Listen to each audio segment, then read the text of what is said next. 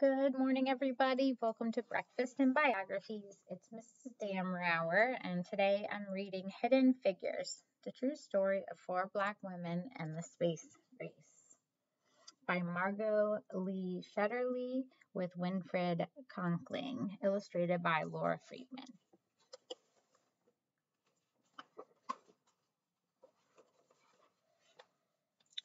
Dorothy Vaughan, Mary Jackson, Katherine Johnson, and Christine Darden were good at math. Really good. In 1943, the United States was at war, World War II. Dorothy Vaughan wanted to serve her country by working for the National Advisory Committee for Aeronautics, the government agency that designed airplanes.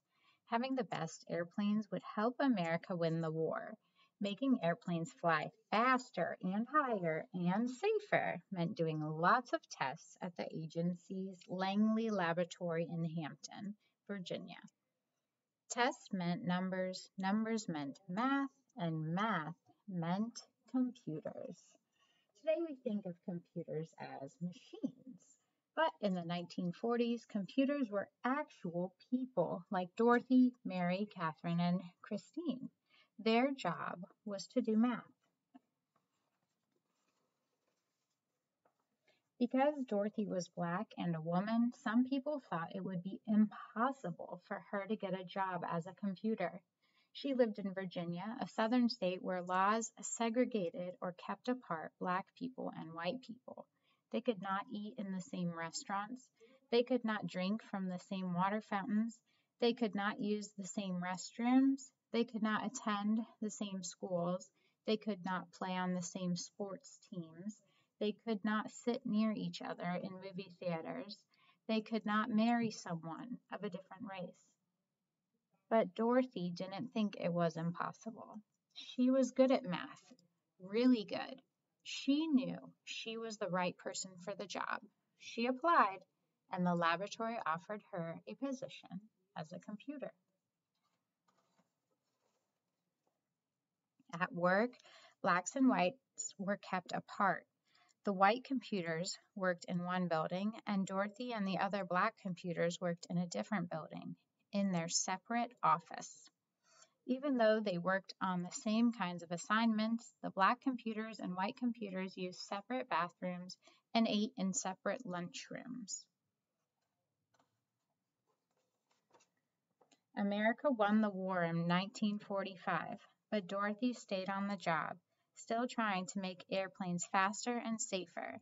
By 1951, the Americans and the Russians were competing to see who could build the best planes. That meant more experiments and more numbers. Lots and lots of numbers. And more numbers meant the need for more computers. That's when Mary Jackson got a job as a computer at Langley. She worked in a group that tested model airplanes in wind tunnels. A wind tunnel was a machine like a huge metal box with a powerful fan attached. Mary put model airplanes in the wind tunnel and blasted them with air from the fan. This experiment helped her group improve their designs on the models before building full-sized airplanes.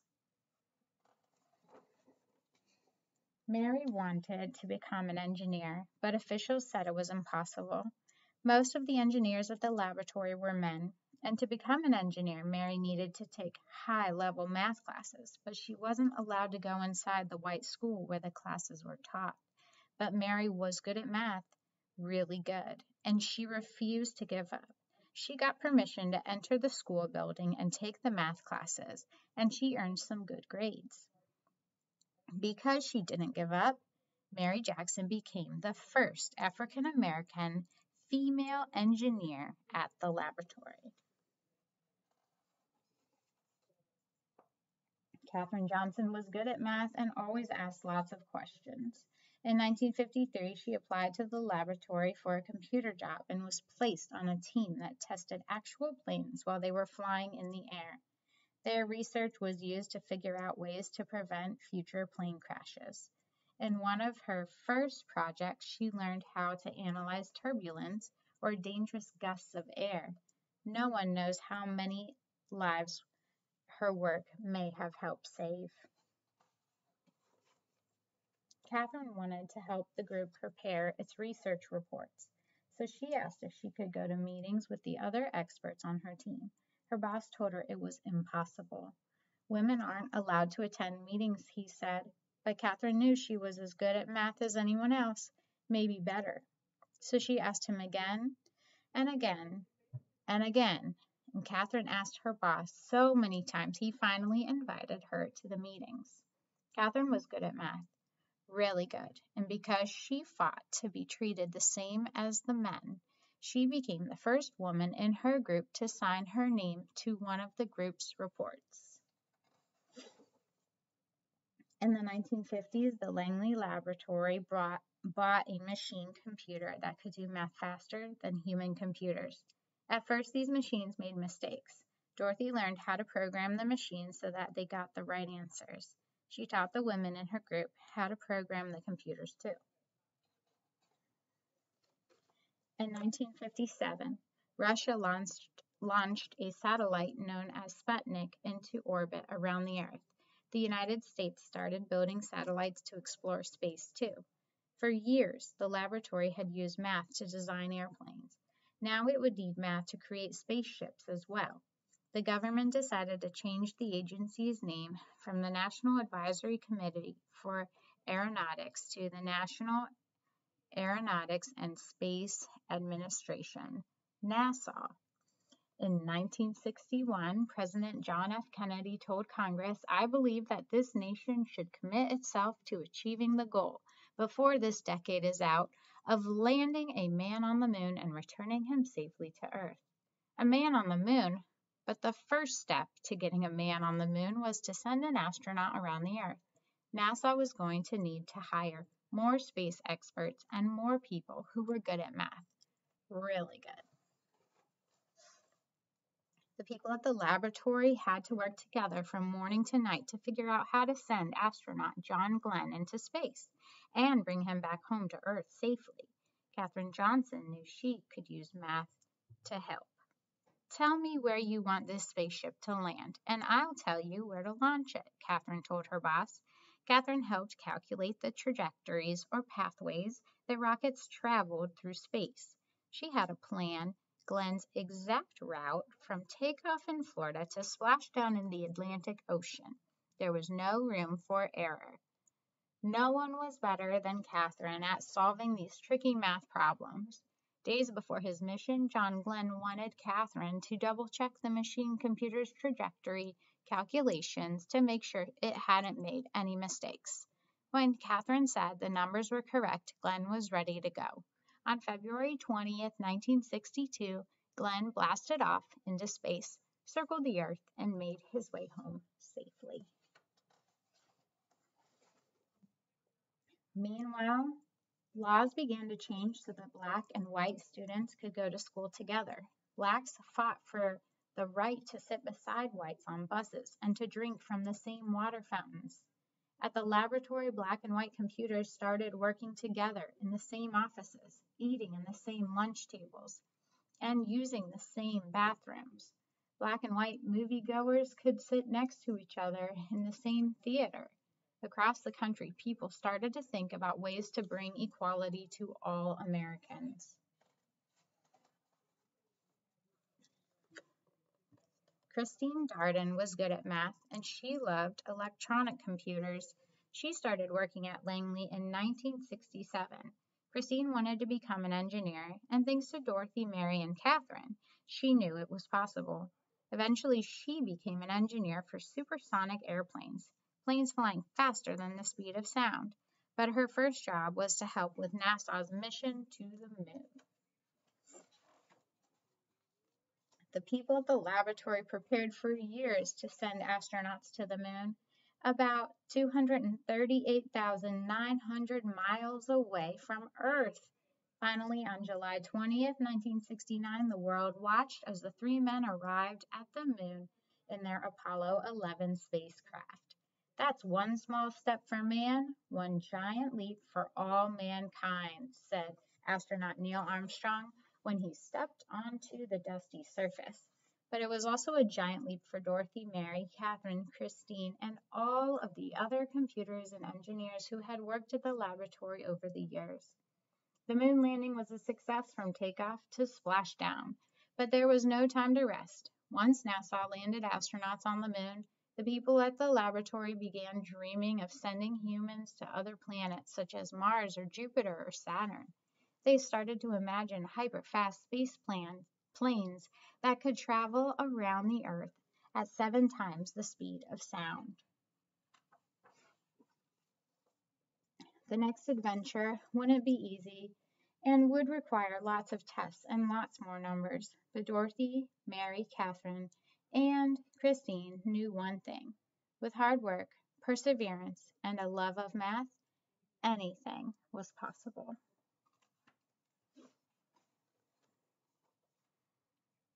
Here's a timeline. The Wright brothers make the first powered flight in 1903. In 1915, the federal government established the National Advisory Committee for Aeronautics, that's NACA. In 1935, the first female computers are hired at Langley Memorial Aeronautical Laboratory, and it goes through the dates mentioned throughout the story, ending with Neil Armstrong and Edwin Buzz Aldrin becoming the first human to land on the moon. Here they have Meet the Computers, which with each of the women mentioned in the story. Dorothy Johnson, Vonghan. Dorothy was born September 20th, 1910 in Kansas City, Missouri. She and her family moved to West Virginia when she was 8. Dorothy received a full scholarship to Wilberforce University, a historically black college in Ohio where she graduated at age 19 with a degree in mathematics education. She married Howard Vonghan in 1932 and they had 6 children. After college, Dorothy worked as a high school math teacher in Farmville, Virginia. In 1943, she began her job at Langley Memorial Aeronautical Laboratory in Hampton, Virginia. She worked as a mathematician and computer, later becoming NASA's first African-American supervisor. When machine computers were introduced at Langley, Dorothy learned the programming language Fortran and taught it to her staff. She died in 2008 at age 98. Mary Winston Jackson. Mary was born April 9, 1921 in Hampton, Virginia. She graduated with highest honors from the all-black Phoenix High School, then graduated from Hampton Institute in 1942 with degrees in mathematics and physical science. She taught math at an all-black high school in Maryland for a year before taking a job as a bookkeeper back in her hometown. She married Levi Jackson Sr., and they had 2 children. Mary began work as a computer at Langley Memorial Aeronautical Laboratory in 1951. She worked in a supersonic wind tunnel, studying the impact of wind forces that were nearly twice the speed of sound. In order to be promoted to engineer, she needed to take graduate-level courses in physics and math. She had to petition the city of Hampton, Virginia, for permission to attend the classes because they were held at whites-only high school. She completed the classes, and in 1958, she became the first female African-American aerospace engineer at NASA. Late in her career, Mary took a position in NASA's Equal Opportunity Office, where she worked to support the careers of other women and minorities. She volunteered for more than 30 years as a Girl Scout leader. She died in 2005 at age 83.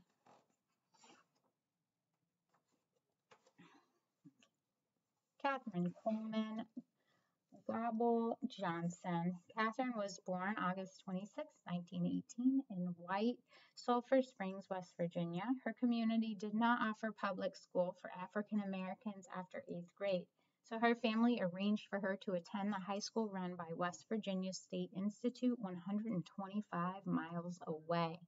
She completed high school at age 14 and went to West Virginia State College, graduating summa cum laude at age 18 with degrees in mathematics and French. In 1939, she married her first husband, Jimmy Gobble, and they had 3 children. Jimmy Gobble died of a brain tumor in 1956, and Katherine married James Johnson in 1959. Katherine taught high school math before beginning work as a computer at Langley Memorial Aeronautical Laboratory in Hampton, Virginia in 1953. Her expertise in analytic geometry earned her a place in the Flight Research Division. She works on the flight trajectories, the flight paths for Project Mercury, the program that sent the first American astronauts into space.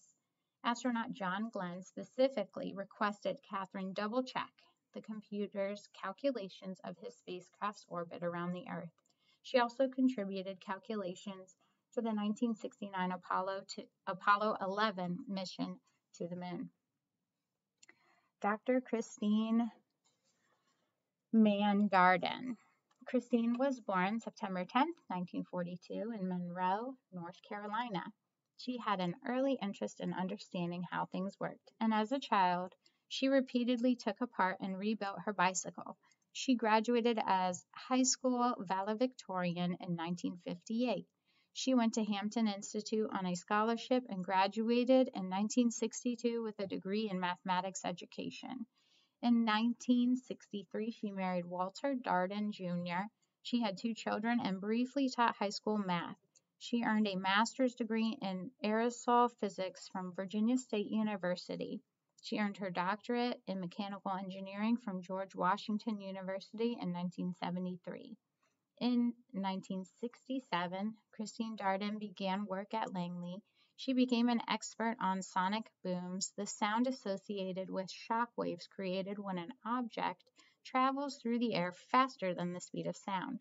She designed a computer program that could simulate sonic booms and helped improve designs of aircraft flying at supersonic speeds. Thank you for listening. I hope you're enjoying Black History Month, and we will talk to you soon. Have a great day.